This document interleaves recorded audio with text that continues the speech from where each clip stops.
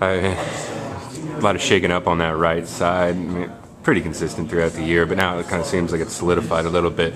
What's that mean for you on the left side? You're pretty far removed from it. Does that change anything for you? Does it kind of help you guys gel a little bit more? Or? Not necessarily change too much for me, but like you said, yeah, it kind of gels a little bit better, knowing that, that right side is a little more solidified and having rain on there.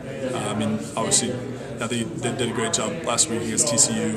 Obviously, it was his first big game, first game starting, and it's nice to know that right side is kind of getting settled down. And the TCU game, we saw Dane get hit a bit more than what we've seen in the past. Now, can you talk a little bit about whether that was something you guys kind of placed on yourself, or is that something TCU is doing, or is it just kind of little breakdowns here and there, or is it just TCU just have good front seven? Yeah, you got to credit TCU. They got a good defense, but also we'd like to be able to kind of hold our blocks longer. Give Dane as much time as we can.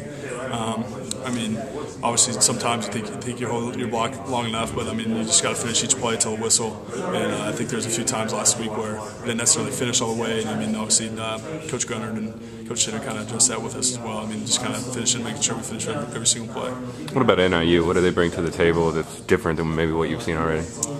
They got some decent experience up front. I think they're two ends, both returning starters. They fly around a lot. They play hard every play. Seems like they're just like I said, they're just kind of flying around.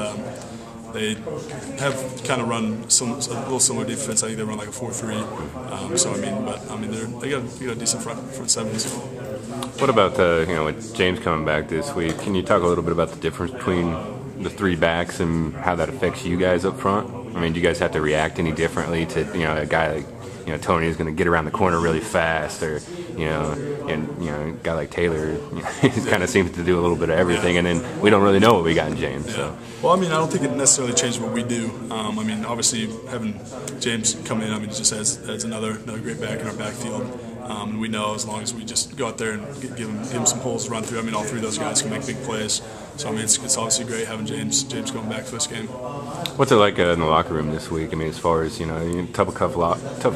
tough losses, and then this week you guys have an opportunity again to kind of change what's kind of already been written about you. If you guys can go on a road, 0-16, going on the road for a while. So what's the demeanor like in the locker room? Well, today was great. Obviously Sunday, there's a little disappointment. Obviously it's a close game, and but like you said, we'd had a chance to learn from the TCU game, and got a good chance against Northern Illinois this week, going one on the road. All right, you got your suit yet? Yeah, I was able to get my suit over the summer. I had a couple of suits. So. Dwayne was saying he hadn't even got a suit yet. That's Dwayne for you, but no, I'm sure he'll get one. All right, real quick, who's going to be the best dressed? Who's going to be the worst dressed? I don't know. I like to think of myself as dressed pretty good, but worst dress, I don't know. Maybe Trevor Marigelli. That's the second time I've heard that. I just like to give him a hard time.